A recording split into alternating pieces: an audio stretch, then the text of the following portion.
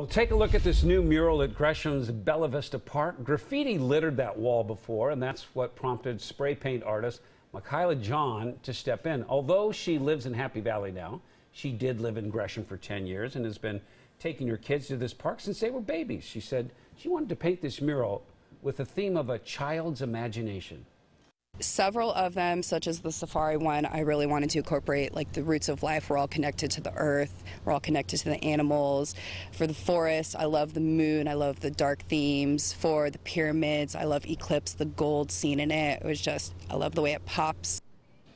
And Michaela volunteered her time and paid for the entire project out of her own pocket. Right now, there's a caution tape and cones around the walls, but she says that should all be taken down tomorrow. Boy, the colors are really pretty in that. Way to go.